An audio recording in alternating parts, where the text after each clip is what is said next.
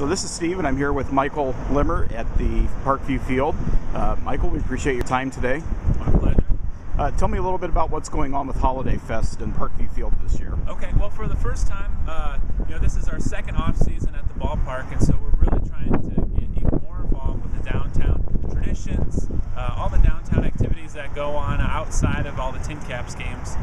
So this year we're kind of upping the ante a little bit. We're going to cap off the Night of Lights, which is this coming Wednesday, November 24th, with a fireworks show. We're known for our fireworks shows during the season at the end of our TinCaps games, and so we're going to do one to cap off the Night of Lights here at 7:45, give or take 5 or 10 minutes here on Wednesday night, and we really think it's going to be a great addition to the tradition of Night of Lights.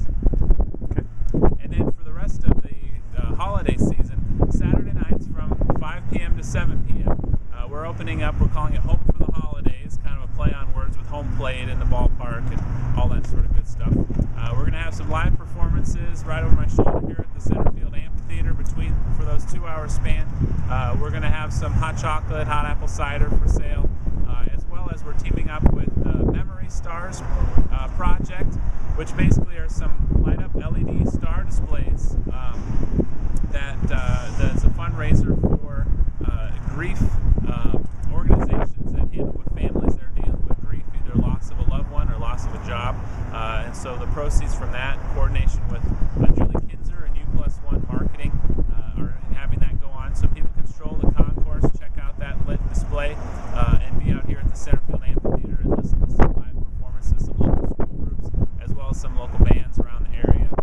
All this, of course, is dependent on weather. If we get a foot of snow, just like anything else in this town, may not be going on, but we want people to be able to come out, enjoy the ballpark during the holidays, enjoy the lights that we have up around the ballpark, and really just continue to be a part of all the HolidayFest downtown activities with all the other great venues, the Botanical Conservatory, Grand Wayne Center, Embassy, the list goes on, and we're just happy to be